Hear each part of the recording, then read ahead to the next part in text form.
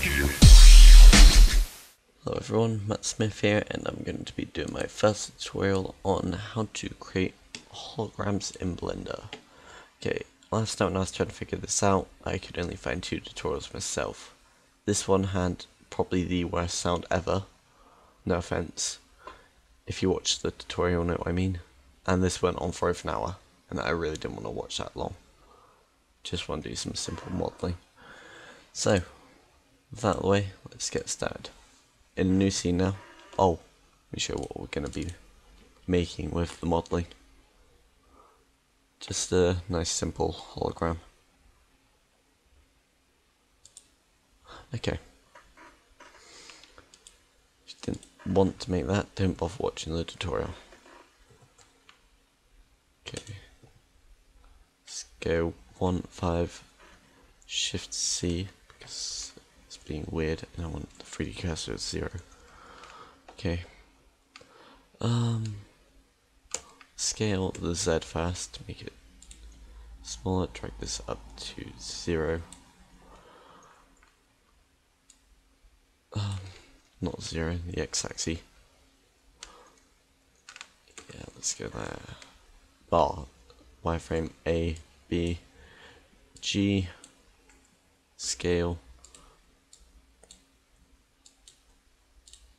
Doesn't matter too much. Extrude again, scale again. A, whoops.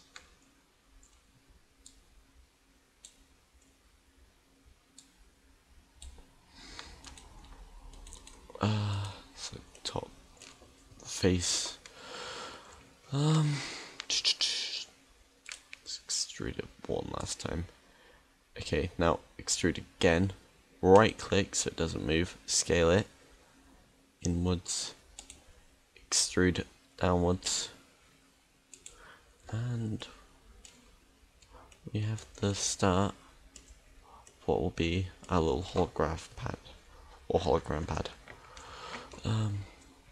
Okay, let's add a subsurf.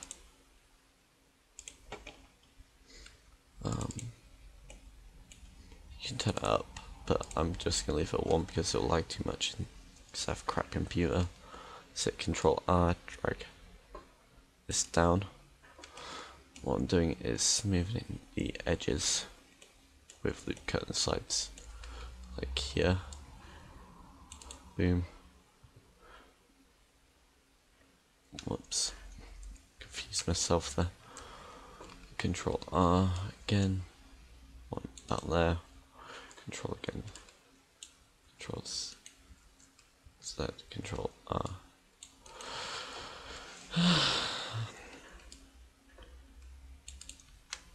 And that's that done.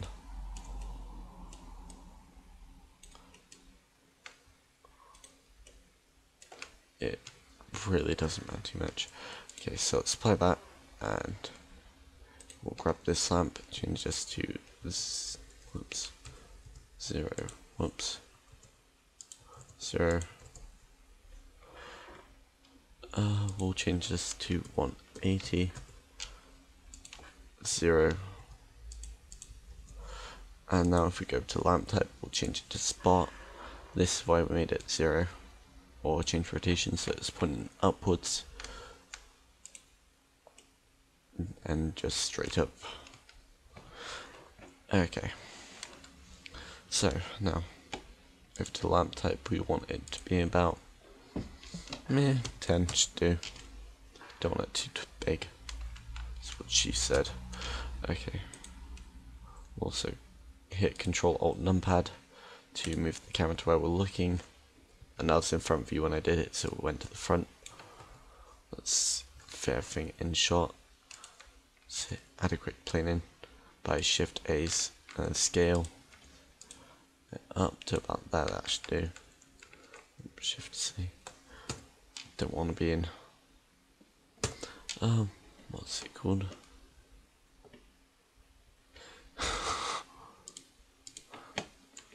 Josh, you're getting in the way. I've completely lost track where I was. Oh yeah, lamp. Okay, so we want the color to be blue, buff shadow, the most important bit right here. Spot shape is a halo, and then we want it to be, well, not 12, 3. And I'll show why. Let's just quickly go to world, change it to black, change it to paper, F12, zoom out a bit. And now because it's halo, it creates this sort of effect. Okay, so let's shift a new lamp in. Spot, not spot point. Want it to be about the middle of the triangle. We want it to be about 0.4. A nice light blue. And we want distance to be like 5. We want to check sphere. Seems about right. Now if we render this, you'll see why. Oh, uncheck specularity and this error only. Very slow computer, as you can tell. And then that gives it a nice shadow, sort of. I don't know. I think it looks better. Okay, now let's add our main test subject. Let's go to the side, rotate 270 G. Oops, just grab this. Want it just to be under this other line. Want to hit T, smooth, modifier. We want a subserif of 1 should be fine. Oh, look how cute the monkey is.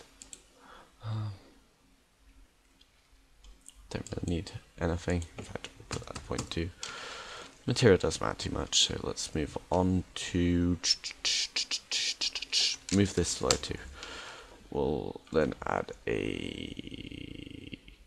another lamp spot point. God damn it. G, Shift D, and we're going to do 3-point lighting, which means just 3 around him. That should give him a nice even. Shift, click all of the lamps, hit Control L, object data, even. What am I doing? Data. Change color to a light blue. Whoops. That, this error only. Turn off specularity.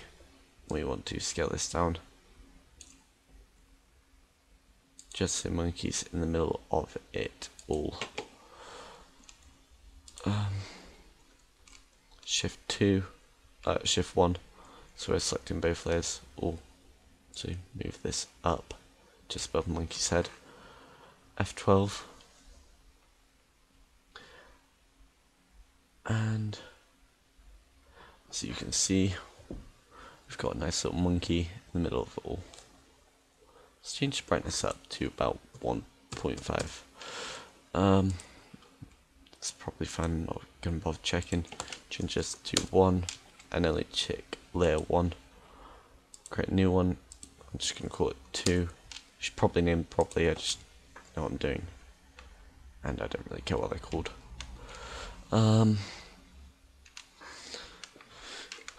Render this out quick. 9 minutes, not doing too bad. Pretty much done already.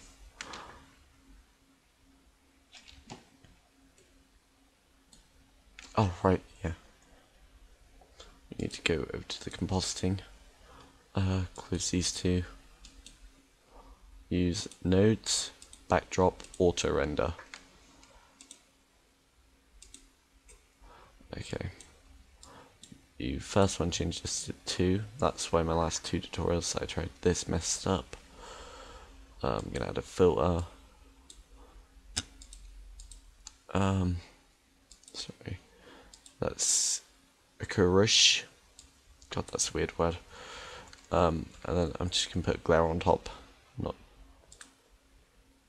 You can probably get a nice effect if you're to mess around with all of the settings on these, but just don't care too much. It's just a quick tutorial teaching you basics. Okay, now we want to add a new rail input, and we're going to go to well, we don't need anything. Yes, we do. We need a mix. Put the input. Top one needs to go on the bottom. Or layer one. 2 needs to go on the bottom. Layer 1 needs to go on the top. Put output into viewer, and it's like that.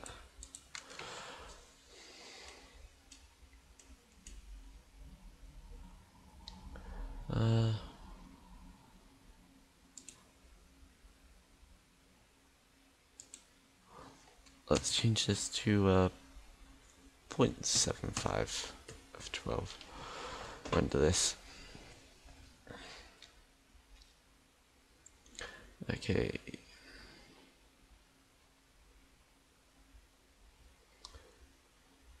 And you can see that's pretty much done. But if you saw the start of my hologram, it sort of blurs in. So I'll teach you how to do that quickly. That only takes 2 seconds. So if we want to shift a blur node, which is under filter, we'll change the blur type to fast goosh, if that says. You'll notice they have really weird names. No, in fact, just goosh. Gersh. We'll put that into there. We'll put this into the bottom. And to get it to fade in, what we're going to do now is input time. Make sure it's zoomed in for this, otherwise it can get annoying. Grab this black dot, move that up to there, move this one down to here, change this to about 30. Put the fact value into the size, and here, if we let it render the composite, so you can't see anything. If we go to about there, it's sort of blurry, and then if we go to here, it's faded in. I think it's pretty much tutorial done.